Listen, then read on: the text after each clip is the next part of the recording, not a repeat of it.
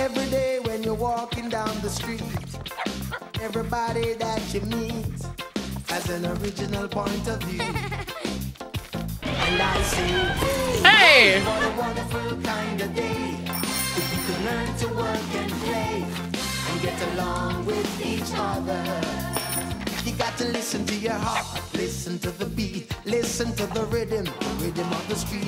Open up your eyes, open up your ears, get together and make things better by working together. It's a simple message and it comes from the heart. Oh, believe in yourself, for that's the place to start. And I say, hey, what a wonderful kind of day. To learn to work and play and get along with each other. Hey, what a wonderful kind of day. Hey, what a wonderful kind of day. Hey, hey, DW. Hey, whoa. What's up? Welcome to the Friday show. Xander, what are you doing? I'm packing for spring break. Oh, are we hosting this week? Yeah. Oh. Let's go to the news. Welcome to PC3 Media News, where you can find your daily updates on sports, politics, media, and more. Today we'll be covering events that have taken place over the past week. First up this week, we have a couple schools from our lovely Porter County Career Center that have successfully made it to the regionals and semi-state for boys basketball state tournament. We would like to recognize the Chesterton Trojans for having such a great season this year. They played the Penn Kingsmen for a chance at semi-state, but ended up falling 60-73. Although this is a loss, Chesterton has finished first in their Duneland Conference, going 7-0. Congrats to the Trojans on this win. Next up, we have the Couts Mustangs. Not only did they win their regional game against Bethany Christian, which ended with a score of 44-40. Through this season, Couts was pretty good for basketball, finishing second in their PCC conference. They fell to the Morgan Cherokees, but as an act of revenge, they beat the Cherokees in sectionals. On Saturday, March 18th, they took on the Marquette Catholic Blazers, but ended up losing to them 55-50. Although this is bittersweet for the Mustangs, they can be proud that they had a great season. In today's other news, a Russian fighter jet flew very close to a U.S. drone over the Black Sea, dumping fuel on it, then eventually flying into it and causing the aircraft to crash into the sea below at a depth of about 4,000 to 5,000 feet deep, which made any recovery operation very difficult. This happened on the morning of March 14, 2023. Russia's jet was classified as a Russian Su-27 fighter jet, and our drone was an American MQ-9 Reaper. U.S. Army General Mark Milley said he wasn't sure whether the Russian jet had intentionally hit the U.S. drone or simply tried to. More information is yet to come. A new installment of the well-known Scream franchise hit theaters March 10th, and it set a franchise record with $67 million at the global box office. Scream 6 opened with a fan event at 5 p.m. on Thursday before going wide into over 3,100 theaters half an hour later. This new movie follows yet another Ghostface killer and their actions to kill off the beloved Core 4 from the previous installment. Let's take a look.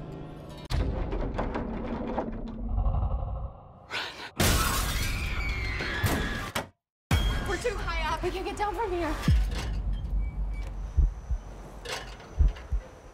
Come on!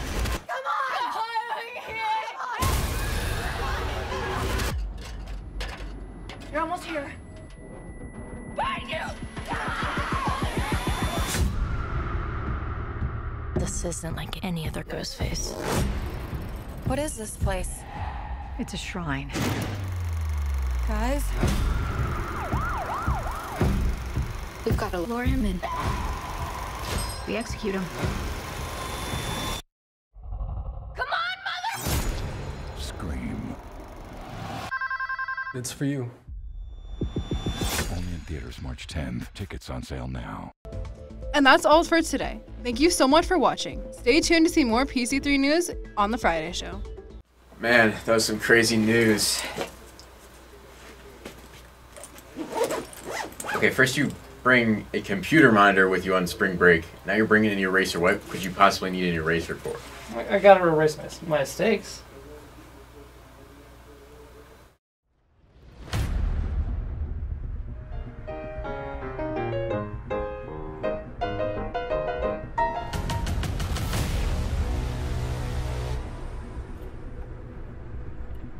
coincidences, terrible coincidences, they do happen, but it's more likely that a person was behind it.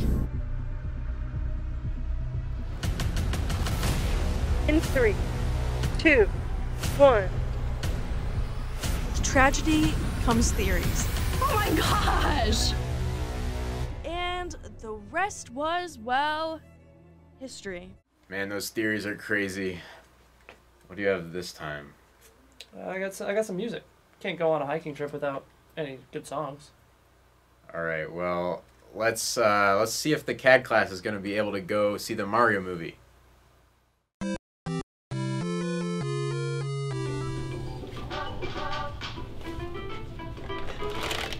It's a bribe. Bribing you. Bribing me on camera.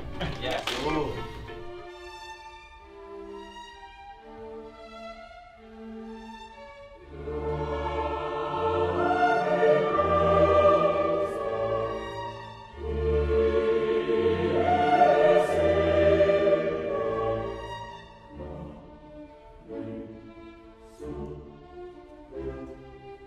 Me on camera. Yeah. It's a bold move. Bold move. We are quite bold. So do you have any questions? Anybody have any questions? I have lots of questions. Go ahead. I'd like to hear them. So, I'm curious, what makes this more important to go see than being in your home school during that time? I can actually answer that quite easily. So, currently, right now, we are doing architecture, but towards the end of the year, when this film is set to come out, we are doing animation, and we believe. If I could take you up in paradise up above, if you would tell me I'm the only one that you love. We feel like that would be better for our education and being able to create our own projects. And that information's been collaborated with your instructor to know that that's where you'll be during that time? Mm-hmm. Is that a yes? Yes. I'm curious, Lane. Yeah. How do your parents feel about this? They would be fine with it. Nope. It's there.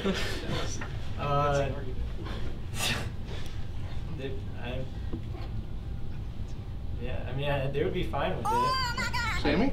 My parents have been very supportive. I know that, like, when I told them, they were, like, a big fan of the idea. And I know David's parents, like, the mom wanted to bring I'm not worried about David's so. parents. I asked you about your parents. And I answered. Thank you. I'd be careful if I were you. You should put the tape back on. Okay. Any other questions? Just feel free.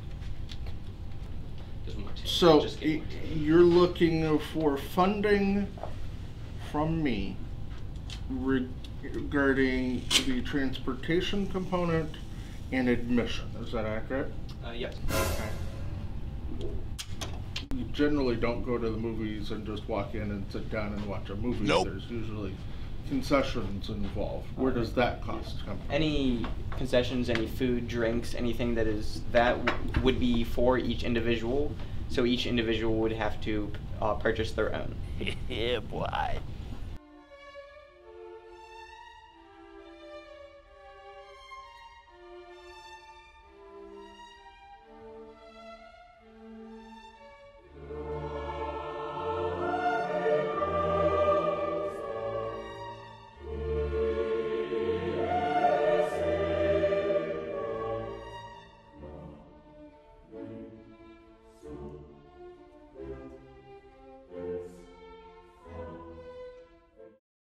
Game break. Hi, I'm Katie, and welcome back to Game Break. In this episode, we're going to be playing Portal 2, me and Maggie.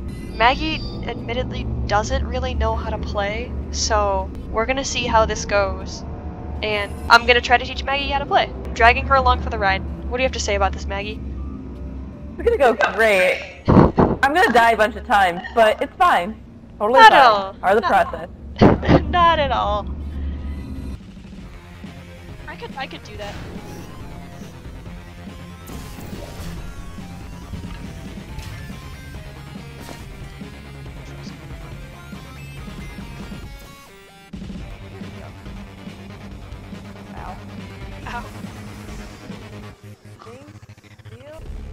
let you solve What did this you do to make the? Oh, that's a portable surfer. He's like, what did you do? There you go. Okay.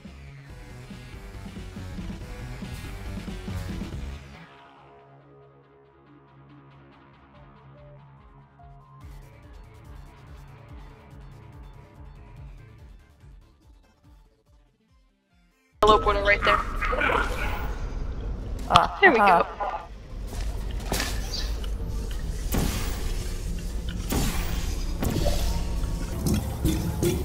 This is a light bridge level. Yippee! Never showing pain nor fear. I mean, you could test plants. Dude, but they're like robots, but plants are kind of pretty though. How did you do that? Oh, there it goes. All right. I mean, are you sure? Are you sure you don't want to? I feel like there's a desire for you to. Yeah, there is. I'm trying to restrain it right now. Restraining the desire to kill you. Oh, I went the wrong way. 1, 2, 3. There we go. Yeah, I can. I want a hat. Didn't want a reward. I want a hat.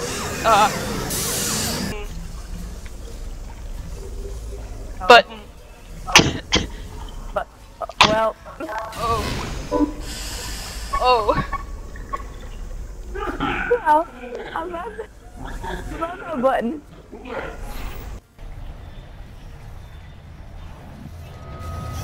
What is this? We're gonna die, by the way. Why? We're stuck. And you'll fly in the direction we're looking at. Right, how do you get down? Uh-oh. Oh! Well, tell me when. Okay.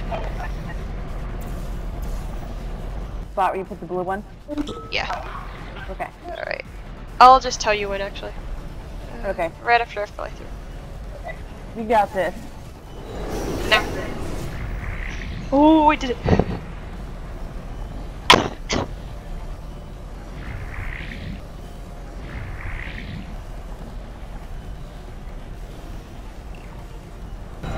Taking this cube with me. While teamwork is needed to complete these tests, Bye. I'm not sure I trust the two of you together. Why? Oh. Why? Why? Third one. That was pretty fun. Thank you, Maggie, for letting me take you along on a ride to Portal 2. Yeah, I had a good time. It was a lot of fun. Only died a couple of times. A couple. And a few in the hub.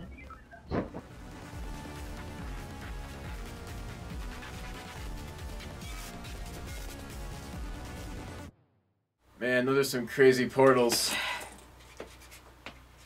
Okay, what is it this time? It's my friend, of course. Glad it's not me. Let's go to behind the scenes.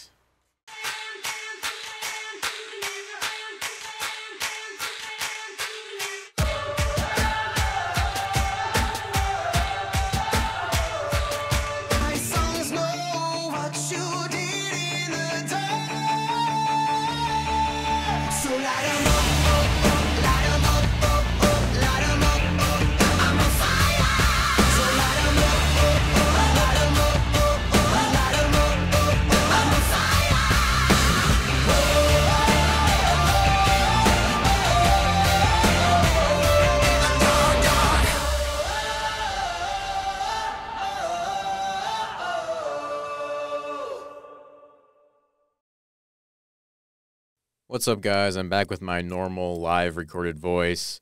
Yeah, I'm not even going to ask what Xander's doing this time because he's probably going to say something stupid like he needs the fan to stay cool or something dumb. So we're just going to go to the next segment. Courtney's a spy now? Alright,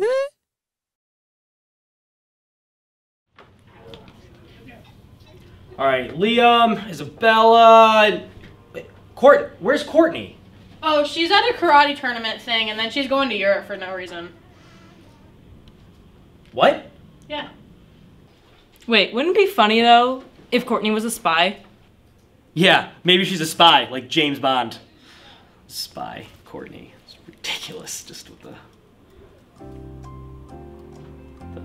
karate and the Europe.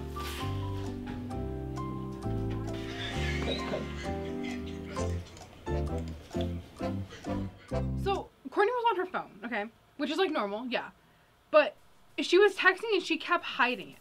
Like I would look over at her and she'd be like hide her phone like really quick. I don't know who she's texting, but like she won't tell any of us, and she tells us everything. So I don't really know what's happening. The other day I saw Courtney crawling around, scurrying around like a little rat. Must be a spy.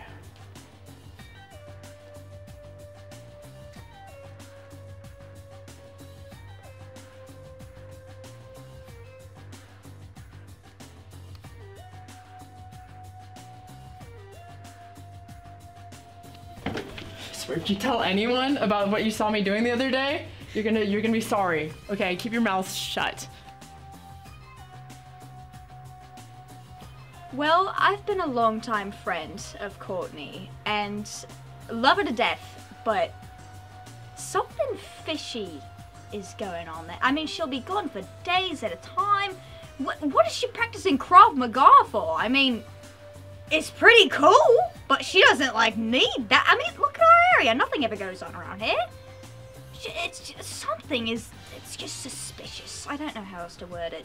Something's going on there. I don't mean to be nosy, you know, I don't typically put my nose in other people's business, but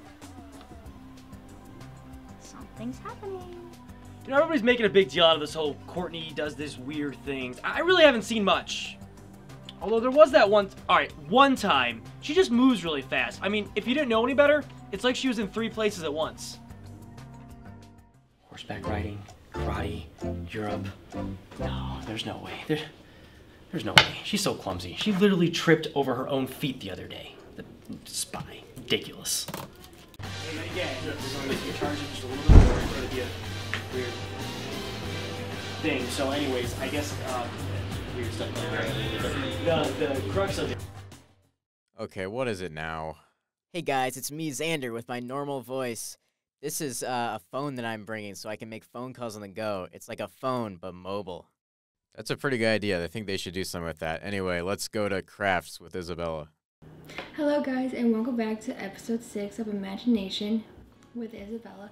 For today's episode, we're going to be making dream catchers, so let's go grab the materials and get started. Okay, so now let's talk about the materials that we're going to need to make the dream catcher. So this is what the final result looks like. The material that you're going to be making the dream catcher out of is this metal base hoop, which you're going to wrap the string around it just like this to make the circle. Next, you're going to you could use this to get the string very close enough in and out underneath the loop to make it nice and tight to get these vertical lines. And then you could use the pink feathers to decorate it, and the glue to glue the feathers on, and then the scissors to cut them off. So those are the materials that you need to make the dream. Okay, so the first thing that you're going to want to do is loop your string, and then you have this little, your first loop. You're just gonna go around and continue to do it just like that.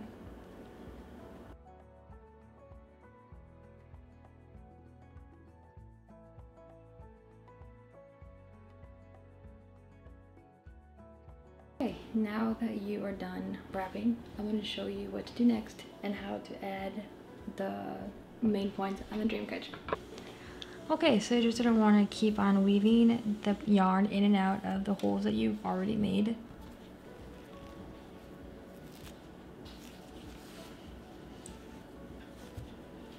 Just like so, and you just want to keep going back and forth.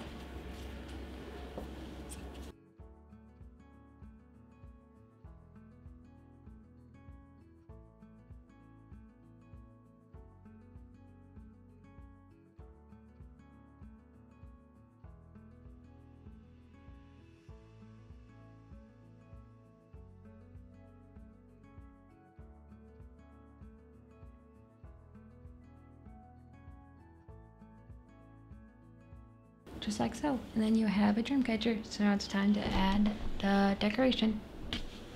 Okay, for decoration, we're gonna add some of the feathers onto the string. To do this, you're going to add some glue to the bottom of the feather and then stick it on the string.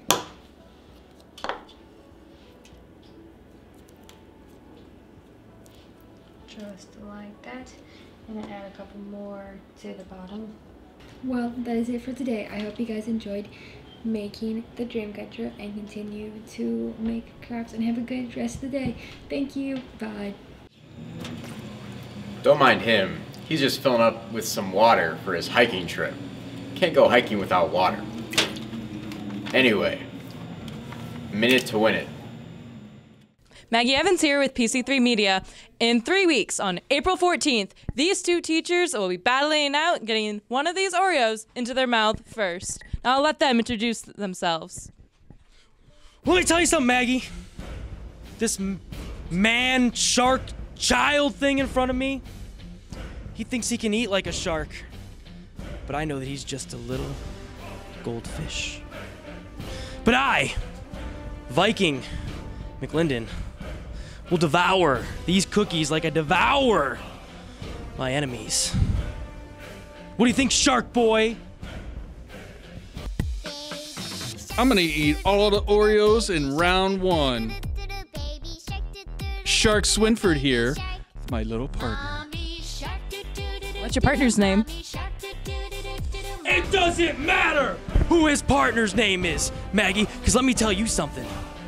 Boy, you think this is a game? You think you'll eat the cookies in round 1?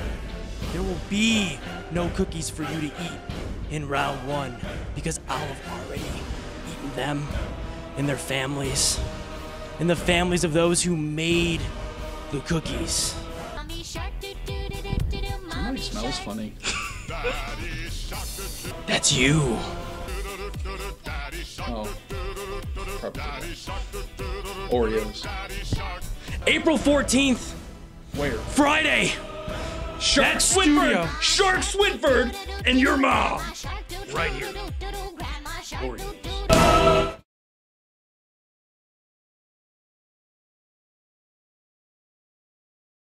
That's all for this week's Friday show. We'll see you next time.